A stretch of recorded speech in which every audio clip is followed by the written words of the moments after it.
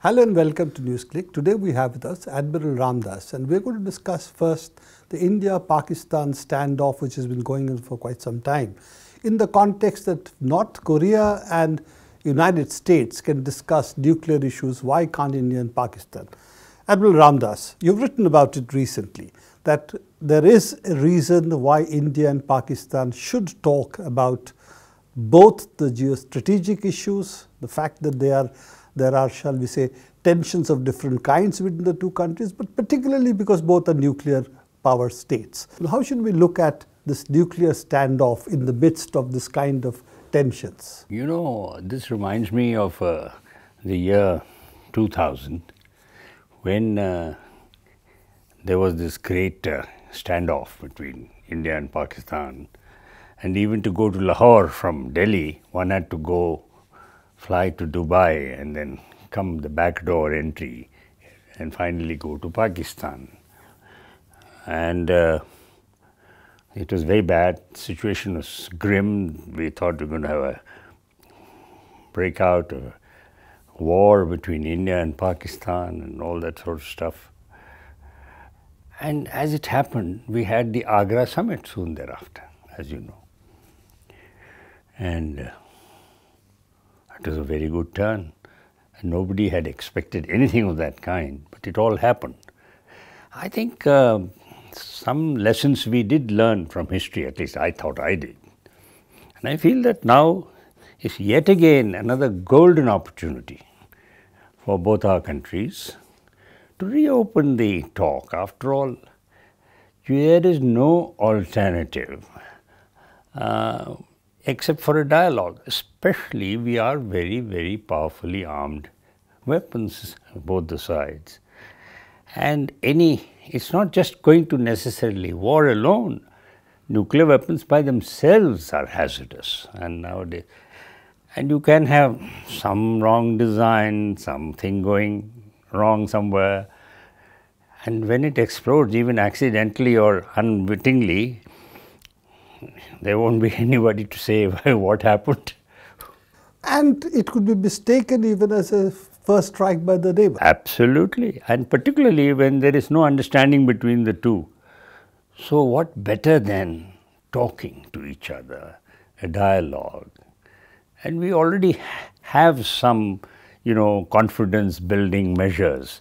But unfortunately, everything has been put on the back burner. We don't even want to say something officially. So I feel that it is so much more important now than ever before.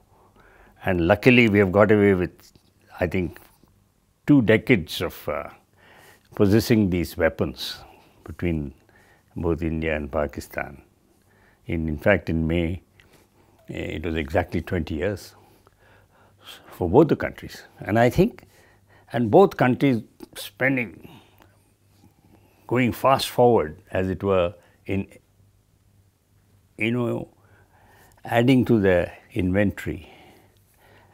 And I think it's a very dangerous sign. And any amount of talk or any other means is vital for the survival of this region to begin with.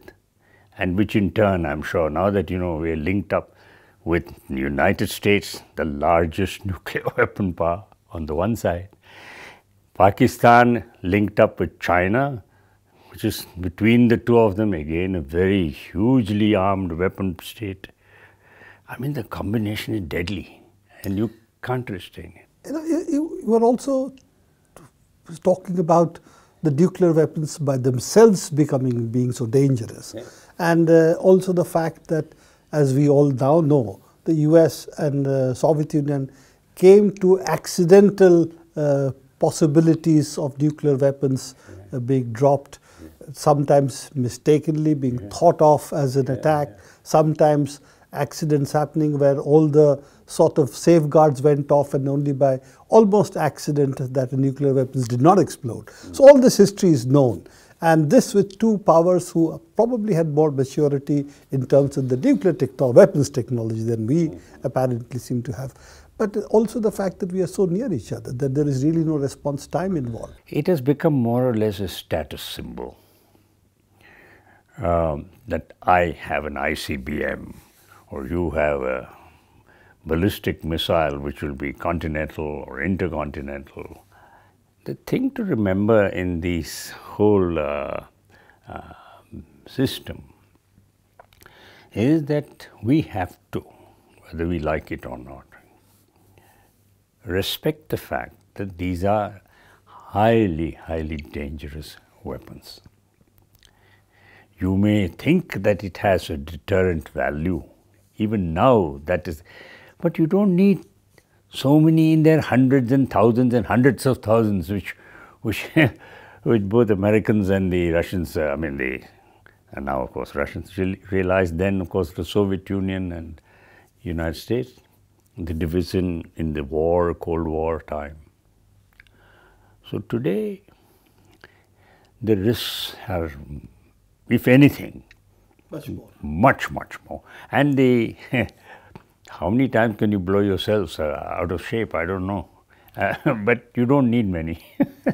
That is the lesson now. Admiral Ramdas, you have written that you were once a votary of nuclear weapons when you were in service. What made you change your mind? Well, I think two events in my life made me do that. The first one was, as perhaps many people may or may not know, in 1971 war, I was in the Eastern Theatre, commanding the naval frigate called Bias. And halfway through all these proceedings, inputs, one of the inputs was that the American 7th Fleet, which had been equipped with aircraft carriers and so on, the USS Enterprise and its team are entering Malacca Straits and are on their way to the bay to come and intervene and interfere with our operations at the head of the bay, which was really East Pakistan. Of course, at that time I was told by the fleet commander, and that was their plan. They said, and I was the junior most at the time, not that it mattered. So I turned and I went towards, they told me, you go and stop those fellows from coming. This is like, inko phek do bahar. Like so that. One small frigate was going to throw the whole 7th Fleet out of the Bay. And USS Enterprise, those days was the biggest aircraft carrier in the world, and two sets of squadrons and this and that. So they steamed in, and I went completely silent. I mean, in more ways than one. But as we went south, I could monitor and all. So I said, this is not a very happy note, because I said, I've got 270 whatever number of men and people. We went in that direction. And we were listening on listening watch, purely, and Americans love to chatter. They love to natter and chatter. So the aeroplanes flying at a height, talking to each other, not us, theirs. That, it's all clear, Naturally, I was a long way away. You can hear, I knew exactly, we were guessing at that time, but we knew roughly where they could be and where they would be, still going. At that time, of course, luckily, the remaining whatever forces that we had, and even we didn't expect such a rapid thing. And again, a course mate of mine had descended and got sorted out, of General Niazi and so on. So Dhaka was captured. Oh yes, we managed to get most of the information, and they were nattering away. So I said, we were still getting closer. I would estimate we were about 150 to 200 miles away, nautical miles away approximately. Now, don't ask me how we managed to hear at that range in those days. That is 1971, almost 40 years ago. And so, as you were, and luckily, as I said, the land battle was sorted out. And by the time I turned back, and they said, "It's all over. You can come back now." Later, if you read the book, both written by Zumwalt and by Admiral Nanda, who's no more, he was asked this question: what would you have done if the US fleet had actually managed to come in, and if your ship? So he was gracious enough to say, look, one of our ships went to make contact with your force, and nothing to fight. What is there to fight with the American Navy? He would have invited your captain of the Enterprise to come and have a drink with him.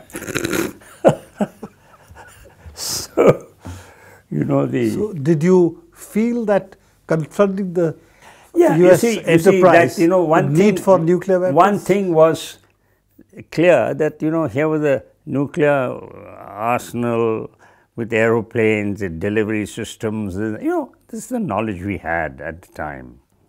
And whether or not they will use it, I knew that they may not use it, but it was still a threat. I mean, I'm at the receiving end with nothing to say this. So, and as we all know, historically, in 74, we had our own peaceful nuclear explosion, and that is history. That is point number one. So, it made me little, I can't be such a stupid man to say we should say no to this at that time. Although in my mind I felt differently, but I said, well, The second point is that many people don't understand or pretend that they don't understand that it is important that we have a system which is capable of doing something or the other, especially with the submarine. I'm now really in my mind. And a submarine is a very versatile weapon system, and we were doing some work, and I was being helpful, but then we had said that we have demonstrated the capability. And needless to say, we were a couple of screwdriver turns from putting things together in a hurry if required. That's how we left it. And you will notice that we never had a single test after our first one until 98. Although I think once or twice the scientific community wanted to do some more tests. Oh, every time a new Prime Minister came, they would go and apply for the test. That was apparently that used to be always the case. Yeah, and this was something, at that time, it was not for without warning the system or something, but okay, you acquiesced. I said, I acquiesced also, and I felt maybe I am still, don't have enough. And quite honestly, at that time, even all the chiefs didn't know that this is going on between whatever. It happened. And then 98, we all know what happened. Then I said, no, this is offside. Although the manifesto of the BJP at that time was wanting this weapon, and they said, well, no question of anything overt or covert, kuch nahi honega. And within I forget the dates now, but within a fortnight or so in the same month, towards the end of May, I think Pakistan did the same thing. And nobody expected that. And the government was, the political people, masters, scientists, everybody thought, hey, but hey was ho. And then, and of course I was out by then. And then I said, now this is really pointless too. Because frankly, economically it is as I say, it's very costly and it's a bit of a disaster. Politically, it is counterproductive because you may show off, but after a while that status symbol goes. And militarily, it is absolutely ineffective because you kill civilians with that weapon. And with both the nuclear arms, so the issue and further. I said morally and ethically also, it is totally wrong, incorrect. So that's when you decided to come out. And I said that, you know, this is all has to go. And that made me then completely convinced that this weapon is useless. You spend so much money on this and you are not going to get anything out of it. You just put it on a shelf, and then just to look after it, you require so many, well, accessories and addendums. And at the end of 25, 30 years, you say, no, it has to be upgraded, everybody is. And it's all these things are revenue expenses. The bulk itself, of course, has never been disclosed in India, whether it is this government, that government, any other government. Nobody has said how much money this all costs, because we never have any defense white paper to tell us. Strategic weapons, what are they? For the audience, in fact, I was part of the peace meeting, or the meeting in which we talked against nuclear weapons, where Admiral Ramdas came first to declare his opposition to nuclear weapons. That is correct. That was absolutely correct. That was the first publicly Publicly. Yeah, and that was just 5 years since I retired. Yes. Even then I was disappointed. The initiative, who truly, you know, India for so many years had always, in public and otherwise in United Nations and elsewhere, we demanded the disarmament of all nuclear weapons, and have always been. And Rajiv Gandhi was the only head of state who actually put forth in the United Nations a plan. 1988. To say that this is what it is. Even in the 60s, all the wargaming that had been done had shown that a limited exchange is not going to happen. It is going to end up in total exchange. They also decided that tactical nuclear weapons would lead to nuclear exchange. It did not work. And that's why really the SALT Treaty and the ABM Treaty came out. But why is it that there is at least not even the talk of any restraint in terms of nuclear weapons between India and Pakistan? And do you think that it's because there is now on both sides, and now even on India's side, the argument that if you wave the big stick enough, that the other side will back down, in spite of the fact that it has not happened ever? In fact, I'm glad you mentioned this, because this is precisely what Trump thought that he might do with North Korea. And North Korea, being North Korea, as I said, they have come over many years of all this technology which has been transferred either legally, illegally, whichever way you look at it. And anyway, all technology of this kind should be considered illegal. Yeah, absolutely. I think that's a good point. But then, nowadays, who worries about legality or illegality? Even the United Nations is treated in scant respect. So, when you ask that question, that, you know, isn't it so at that time and what is it now today? This scene is very, very similar. But then you have Trump going, as I said, to shake hands with Mr. Kim Sing Jong, whatever they call themselves, in Singapore. I mean, the government or the country with the largest number of nuclear weapons, the biggest, toughest guy, but he's willing to come all the way to Singapore to shake hands with this gentleman who ordered, you know, the slaughter of his own commander-in-chief, but neither here nor there. But why? Because the implications of and deployment and usage of weapons today, and doctrines which are supposed to provide these inbuilt safety factor and so on, whether you have one 10 or 3,000. It's insane for anybody to even think that these can be used.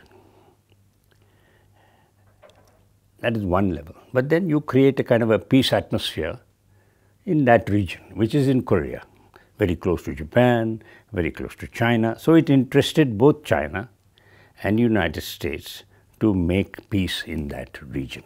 Let's be clear what's happening. Yeah. Once North Korea has the ability to reach United States with ICBM, and it has hydrogen bombs, so you can actually make the weapon smaller, nobody's going to take a risk of whether they really can do it or not.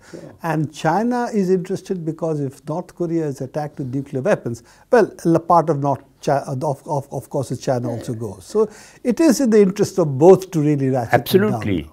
If it is of interest for them, so should it be of interest for us in Pakistan. Exactly. I mean, it's obvious. It just falls on your lap and you do nothing about it, and just jingoism and machoism, whether it is here or across the border line, whatever you call it, is